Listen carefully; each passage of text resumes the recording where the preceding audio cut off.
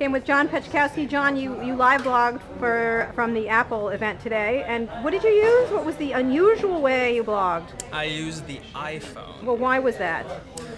I used the iPhone because just as I sat down in the up at the front of the audience, the Apple staff announced that there would be no electronic devices at the event. At a consumer electronics event. At a consumer electronics event, So filled with media people. Right. So what did you think? So sitting up, I thought it was asinine. Right. But sitting up front, you couldn't leave. I shut my PowerBook and waited until Jobs came on stage, and then I whipped out the iPhone and did an excellent live blog, which I'm going to link to. Did. Let me ask you a question. Was it hard to use the keyboard?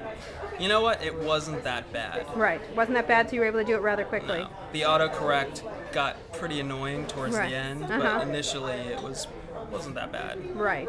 You got tired of typing in one more thing, right? Yes. Indeed. Exactly. So what do you think of the announcements? I think they were great. I was a little astonished at the magnitude of the price cut. Yeah. Did you feel like an idiot since you bought the iPhone, what, 2 seconds into it?